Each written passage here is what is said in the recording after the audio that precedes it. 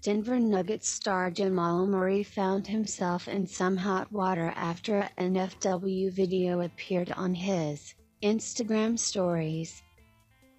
Following the initial posting, Murray's account then posted a series of weird stories. The 6'3" guard then deactivated his Instagram. Murray later took to Twitter to respond to the dicey situation and claimed that his account had been hacked.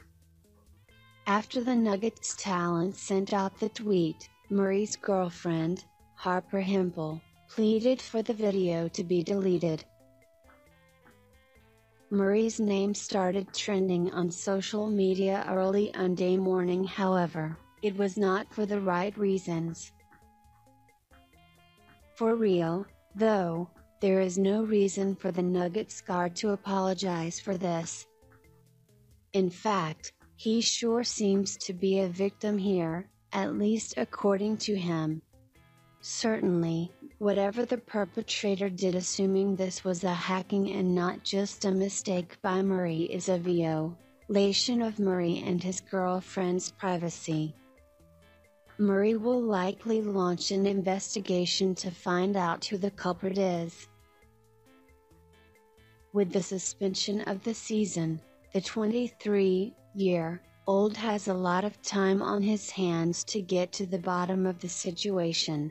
NBA players are still coping with the abrupt suspension of the 2019 to 2020 season due to the coronavirus outbreak.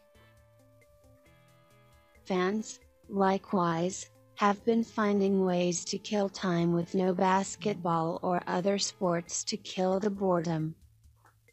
Nonetheless, whatever reasons the person who did this gives, this is no excuse for participating in such a disgraceful act like this.